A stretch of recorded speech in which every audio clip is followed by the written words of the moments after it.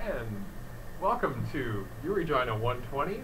This is yet another video coming to you from home base here in beautiful Thunder Bay, Ontario, Canada. And today we're going to be talking about the Dicto Simpliciter logical fallacy, otherwise known as, if I'm again pronouncing this right, secundo quid, or ad dictum secundum quid. Apparently this is one of the original 13 logical fallacies that Aristotle talked about in one of his works. If you want to go dig up and read some of the most dry and boring reading ever written, go look that up, but yeah, it's really painful. But this is one of the sort of classic simple examples of mistakes that people make in day-to-day discussion and argument, and that you can look out for in order to reason better, in order to think more clearly, in order to problem solve as a group better. So how is this going to work?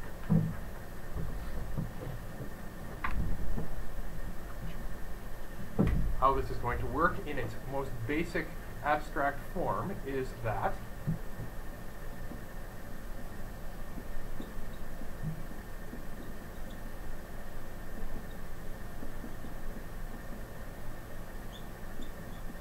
X, some X, or some premise or true or false statement is a common or generally accepted rule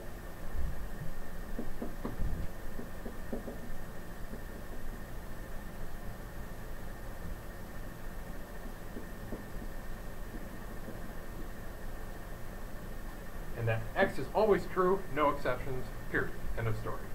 That is the fallacy part of it. When written out like this, it's really clear that you look at it and that you say, okay, well, it's a generally accepted rule, accepted by who? How did it become a generally accepted rule? These kinds of questions can come out, but in general, it takes the form where there's some statement that everyone kind of just sort of says or goes along with, and you're basically taking it too seriously. You're assuming it to be true in a greater scope than could possibly be reasonable, and you're basically treating it as if it were, truth given to you, perhaps from some deity, and that you shouldn't, believe any exception to it could possibly exist. This is, of course, ridiculous. There are many things that you can say that are almost always true, but nevertheless, there's some exception, and if that exception comes up, obviously, the exception came up. Here's an example of these kinds of generally accepted rules that you may want to follow most of the time, but which it would be ridiculous to always follow. Quote, cutting people is a crime, or cutting people with knives is a crime. Well, it's true. It's a crime. You shouldn't do it most of the time. In fact, almost all the time, it's a bad idea to just stab someone with a knife. But if you always believed this and took this to the kind of utmost ridiculous length, that would also include surgeons. So the argument of the form, quote, cutting people is a crime, surgeons cut people, therefore being a surgeon is a crime. Well, I mean, that doesn't follow. That being surgeon is a crime beyond being false. It's just not logical to assume that the general rule, cutting people is a crime, should always apply, and that there is never any exceptions to it. So the thing that we can draw from this is that even for very broad and very general rules, laws, moral guidelines, ethical guidelines, guidelines of all shapes and sizes, there can, logically at least, be exceptions to them. Being a surgeon and healing people by cutting cancer out of them is not and should not be a crime. Here's another example. Birds can fly. Tweety the penguin is a bird. Therefore, Tweety can fly. Again, just because birds can normally fly does not necessarily mean that every bird or every instance in the class bird can fly. Penguins can't normally fly. So it doesn't make sense to say that, just because something's a penguin and penguins are birds, that this bird can fly. This class of general true statements, again, you look for whether it's possible that there can be an exception.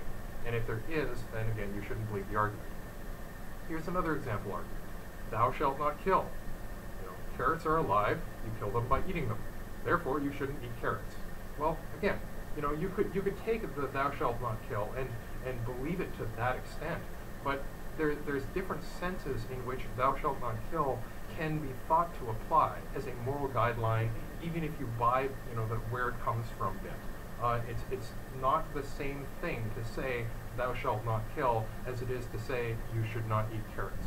There's a wide range of interpretations that are possible, and that it makes sense that there are exceptions to this general rule.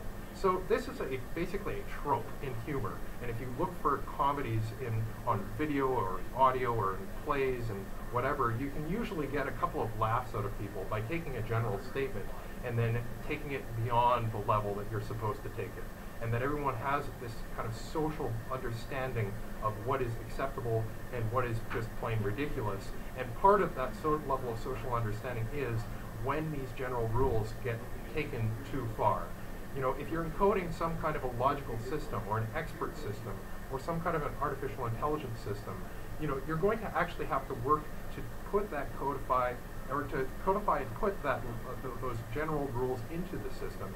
And you're also going to have to take some care to make sure that they don't take these general rules too far, because A, it's going to be hilarious when they take them too far, and B, you know, people can get hurt when you don't think these things through carefully enough. So in general, and here we go with this in general bit, but there are very few things that are always universally true. You know, true is true, 1 + 1 is 2, those sorts of kind of a priori facts. You know, there's a lot of laws in physics that apply or are assumed to apply everywhere in the universe. But again, these laws can be enumerated, they can be counted, you can find out about them. You can know you can kind of go down the list, and you'll notice that compared to that list, the list of all other things and all other general rules that people have is very large. And that chances are you're talking about one of the latter if you're talking about anything at all. And if you're not talking about physics or some low-level, absolutely verifiable thing, you're probably in the realm of things that may have exceptions. You know, you should be watching for the exceptions when they come up.